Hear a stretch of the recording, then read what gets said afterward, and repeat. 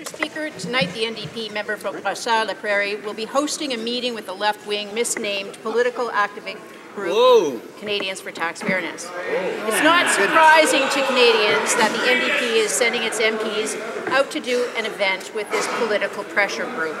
After all, Canadians for Tax Unfairness is a strong advocate of, you guessed it, a carbon tax. They continue to attack Canadians for giving their $21 billion tax hike plan an image problem and is exposing it as a backdoor source of raising taxes.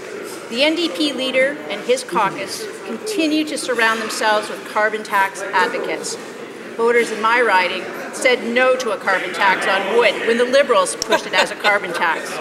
Our government will remain vigilant in exposing the NDP's job-killing tax plans. Hear, hear. Bravo. The honourable member.